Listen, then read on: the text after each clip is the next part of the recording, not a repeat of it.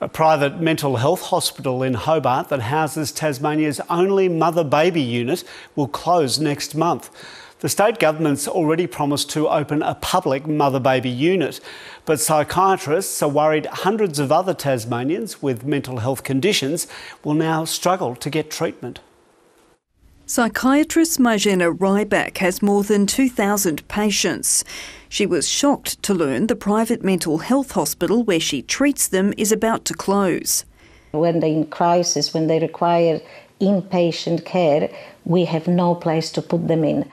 The St Helens Private Hospital in Hobart has 31 general psychiatric beds and an 8-bed mother-baby unit, the only one in the state.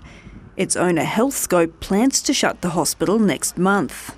We've got an ageing facility, heritage listed, declining infrastructure, and coupled with declining demand means that the multi-million-dollar investment just isn't viable for us.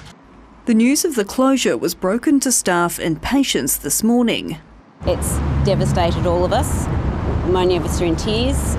We're in shock, disbelief, that the fact that we're having our safety net, our hospital, taken away from us. Hundreds of patients attend day programs and receive outpatient treatment at the hospital. It's also one of only a few providers of electric and magnetic therapies for treatment-resistant depression. If we don't have that, those people's lives would be ruined. I don't know what I'm going to do with them. And as a doctor, that's my primary concern. And I don't have an answer. The closure of the private St Helens Hospital will mean the only option to get mental health treatment for many people will be the Royal Hobart Hospital or the private Hobart Clinic. But both of those facilities are already operating at capacity. The Tasmanian Health Service plans to open a new mother-baby unit before the St Helens Hospital closes. The Premier's also invited the hospital staff to apply for jobs in the State Health Service. Laura Beavis, ABC News.